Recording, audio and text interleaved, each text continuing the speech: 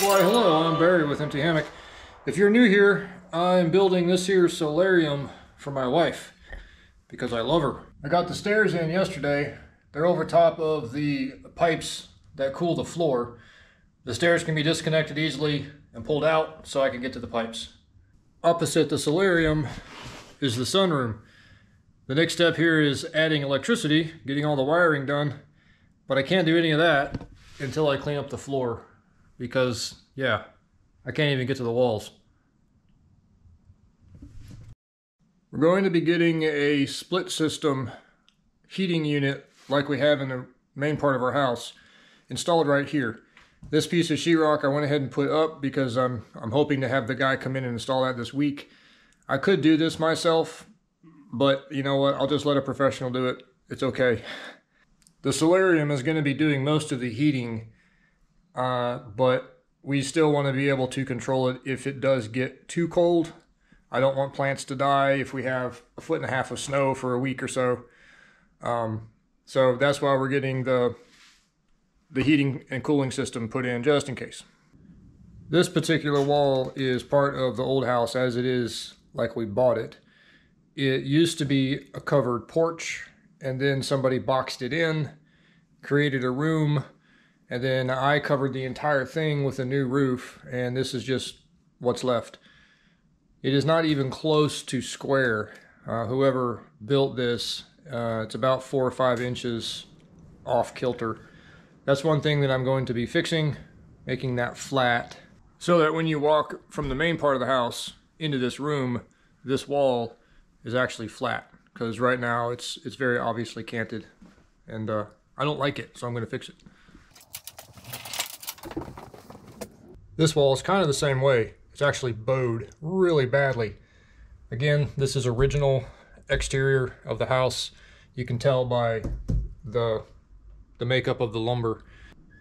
And this section is actually part of the house that I had to lift up off the ground and put a foundation underneath because it didn't have anything. That was a really fun process. I use fun loosely. I built a structure and pushed the ceiling up, holding the entire structure up in the air.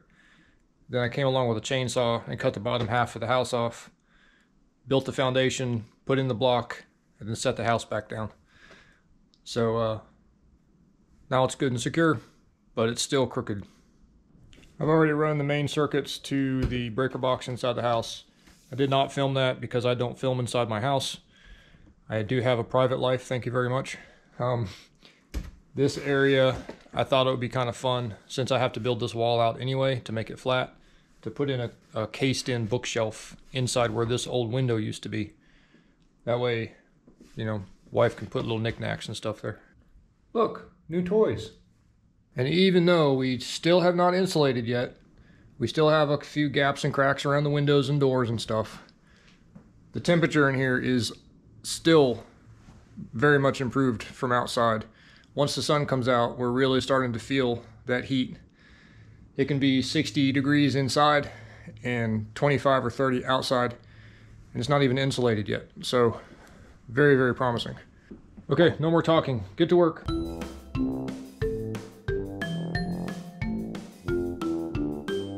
There we are. I know it doesn't look like much on the video, but this is now a flat plane all the way across.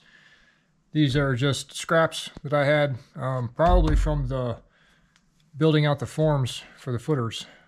Next up is this terribly crooked wall.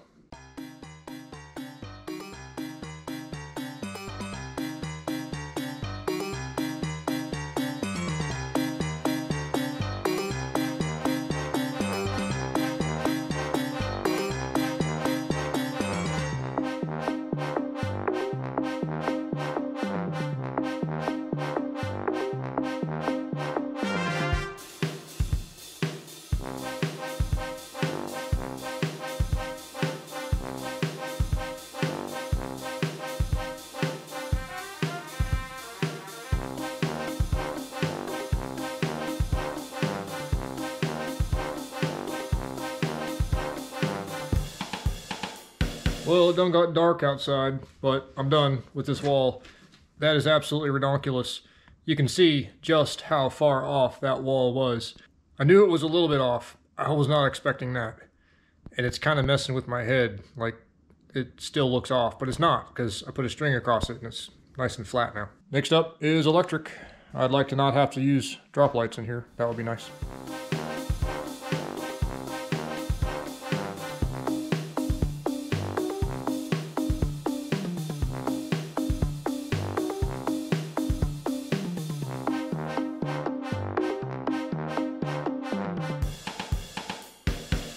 That is all of the rough in done. All the wires are in place for the entire area.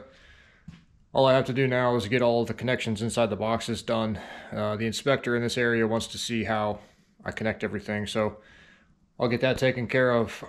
Unfortunately, I can't get the inspection because of the holidays. I'm going to have to wait until next week, but it is what it is.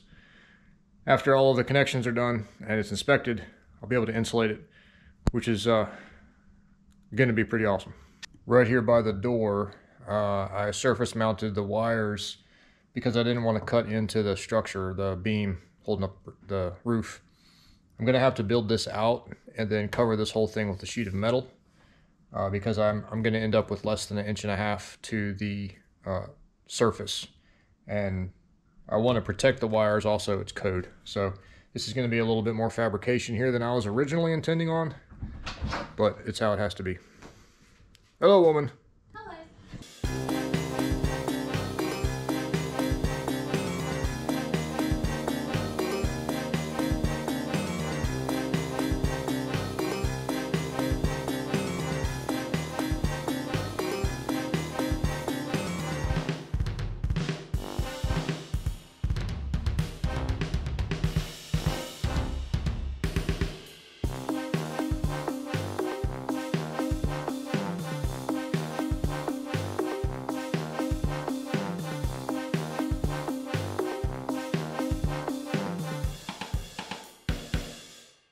On a random side note, we had a friend that needed to get rid of some birds. We got 3 guinea hens and 5 or 6 more muscovies. I've never had guineas before. They're really fun. I'm going to fill their pond up now that it's above freezing outside.